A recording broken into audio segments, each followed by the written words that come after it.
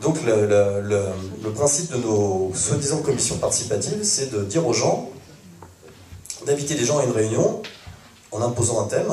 Donc en gros, ça veut dire, venez vous intéresser à ce qui est important pour vous. Et c'est nous qui le savons.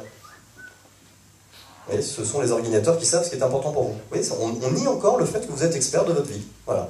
Les gens qui organisent ces réunions savent ce qui est important pour vous. Donc ils vont vous demander de venir pour réfléchir à ce qui est important pour vous. Et après, on s'étonne que les gens ne viennent pas. Je ne sais pas si vous avez compris, toute l'énergie qu'il y a à Saillans, c'est de faire en sorte que les sujets de ces réunions sont déterminés par les gens eux-mêmes. Personne ne détermine à leur place les sujets sur lesquels ils vont travailler. Ce sont les habitants qui nous disent les sujets sur lesquels ils veulent travailler. Et ensuite, on travaille dessus. C'est pas très compliqué à mettre en œuvre, ça. Mais ils ne le font pas. Enfin, moi, je ne connais pas de commission participative qui fonctionne avec des sujets qui viennent des habitants. Je n'en connais pas.